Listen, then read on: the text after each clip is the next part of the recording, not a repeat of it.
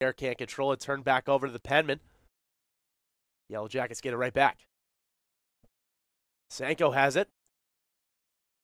Threw ball over into the 18. Yellow Jackets shot on Rose right into the back corner. What a snipe right there for the Yellow Jackets. Nice setup right there from Anina Sanko. And it was perfectly placed. I mean, that was just a perfect shot to go towards the opposite side of the net. It was such a good look. She had a wide open view on the far side of the field, working that corner a little bit. I believe that was Haley Wheeler on that shot. Might have confirmation soon.